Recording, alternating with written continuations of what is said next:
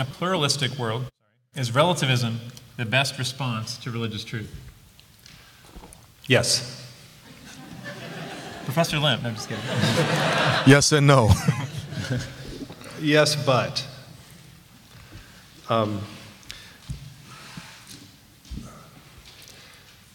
So if you look at religions in the longue durée and you go way back in time, which is what historians do, you realize that you're really looking at a time that is almost without time. That is, you're looking at things almost anthropologically that way. And there's a tendency for anthropology to perhaps to be used as a way of imagining a kind of a static thing. But I think the models in general are really helpful, and I think they help us keep things in perspective. And so if we look way back in time and we look at religions and we ask, so in a pluralistic world, is relativism the best response? Yes, but religions themselves were not really designed to be that open-minded. One of the real points for religion early on as an expression of culture was to reify things in a culture that were otherwise man-made things. Nobody remembers when a culture began to think a certain way or do things a certain way or farm a certain way or make recipes a certain way or even talk a certain way. We've always talked that way, and yet we know that that's not true. Over time, things change.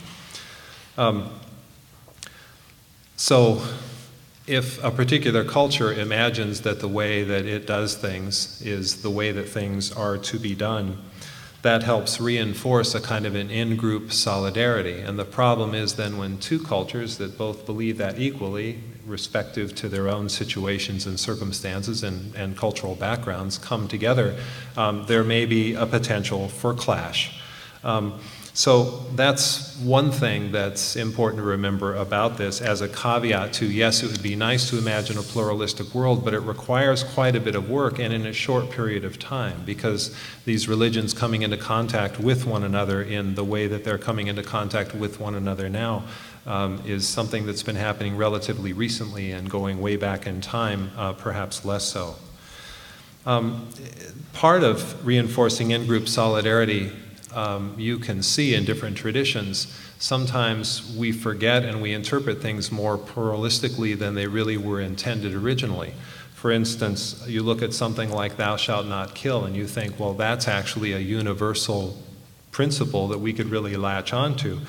Except that in the context of thou shalt not kill in the Ten Commandments, it's clearly thou shalt not kill other Israelites. It certainly had nothing to do with the Philistines, the Midianites, or any of the other people that the Israelites completely slaughtered in their effort to claim their promised land. They were told by their God that that's what they should do. That's a very specific historical context that's captured in a thing we call Scripture, and people will take it and try to explain it away and come up with different meanings. And I'm not really trying to get into any kind of biblical exegesis here, only that we have specific moments in time that capture a kind of a religion which is a closed system that doesn't really immediately suggest that it can be opened up and that it's going to have any relevance beyond that particular closed system unless we do some real pulling out of context. So hence the newspaper, and every day we see it, this kind of us versus them, and now more than ever, it seems to be in religious terms. I'm old enough to remember reading Peter Berger when I was an undergraduate, and Peter Berger predicted that by now religion would pretty much just be a vestigial thing on the shelf and no one would care about it anymore. And I'm thinking, gee, did I pick the right profession? Religious studies, maybe not. He lived long enough happily to recant that view as he started to read the newspaper and realized, no, I think actually there might be a future in religious studies after all. So if there's no hope for any jobs in Yemen, for instance, or there's no hope for justice for the Palestinians, then it's so easy to talk about U.S., the great Satan, and to turn that into, in a sense, into kind of a religious dialogue. And on the other hand, Americans who find the world way too complicated and economics way too difficult to wrap themselves around find so much comfort in pro-life, anti-gay, having candidates who swear that they're evangelical Christians, Obama being unacceptably Muslim, even if he can prove that he was born in Hawaii. I mean, these are all religious issues that percolate now. And it reminds us that religion was such an easy thing in the past, going back to the Crusades and beyond, and all the Crusades before the Crusades that never had a name, where religion is such a convenient thing to grab onto and take complicated economic, political, social issues and just get people galvanized and moving and doing things that otherwise they wouldn't do.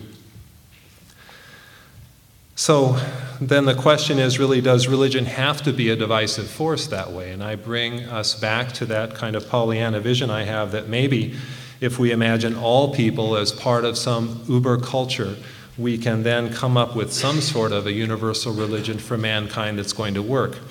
I'm thinking, though, the way that human beings work, that's going to require an attack from a different planet altogether for us all to pull together and to do something like that, because we have to have somebody that we hate, and it would just be such a relief if finally it didn't have to be some other group of people, and it could be, I don't know, somebody from a different planet, but I guess Cowboys and Aliens didn't quite turn out the way that Ron Howard expected.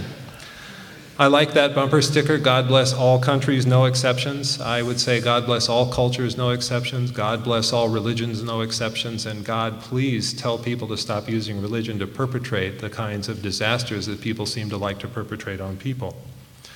All of that, with 2 minutes left, I've still got time.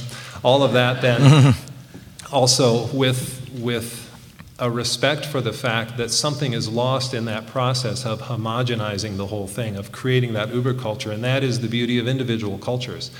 I mean, food alone, wouldn't it be boring if all the restaurants served the same thing, right?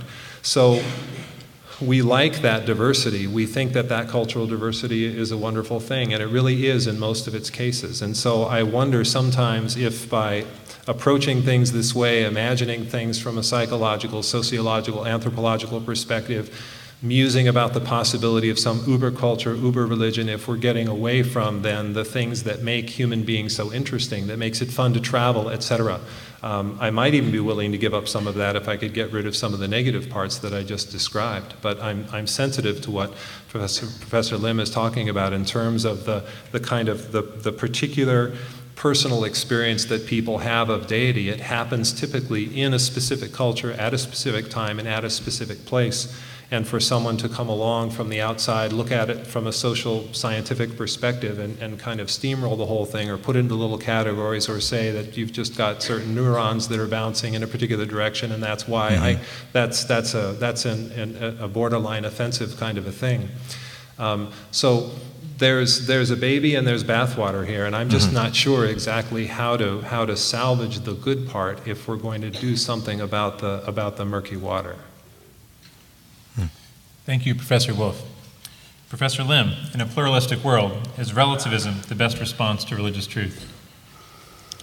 Well, before I answer that, I think that was a very, very helpful answer. And I came to this place thinking that it'll be sort of a pugilistic endeavor. It has turned out to be a lot more amicable, perhaps to the chagrin of some audience who are expecting a good fight or something like that. Maybe there will be time for Q&A, and we have a good referee in the middle, and we can respond to each other's points. But I just found this very, very interesting and illuminating conversation.